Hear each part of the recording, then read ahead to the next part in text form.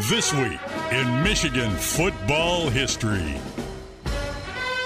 Good afternoon on this glorious day for Meechigan football. Tonight we'll face the University of Georgia for the third time in history, and we split the previous meetings in 1957 and 1965. Despite both of these games being played at Meechigan Stadium, interestingly enough, the Bulldogs wore their red home jerseys, no doubt creating a primary color buffet as the field was littered in red, blue, and maize. While this is Michigan's inaugural trip to the college football playoff, this is, of course, not our first time playing in the Orange Bowl. My favorite, and yours, is certainly our journey to Miami 21 years ago in a blockbuster matchup of historical college pigskin powerhouses. To ring in 2000, Lloyd Carr's number 8 Wolverines faced the 5th-ranked Alabama Crimson Tide.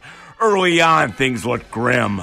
With the running game plugged up, unheralded quarterback Tom Brady took to the air and erased a pair of 14-point deficits. His favorite target was David Terrell, who all told snared 3 TDs from TB10. Michigan had a couple chances to put the Tide away late, including a last-second field goal.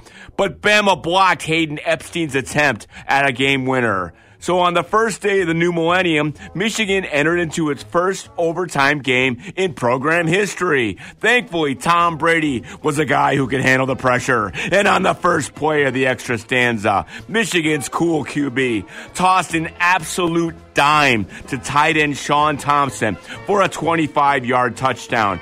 Epstein added a critical extra point to give Michigan its first lead of the game at 35-28. But it wasn't over, and Alabama struck right back, needing just 2 plays for QB Andrew Zhao to find Antonio Carter on a 21-yard TD strike. As Alabama lined up for the extra point, certainly it looked like the game would go to a second overtime. But Yost, Ufer, Chrysler were watching up in Michigan football's Valhalla as Alabama's kicker, Ryan Flugner, pushed the extra point wide right, and Michigan celebrated its first very glorious Orange Bowl title.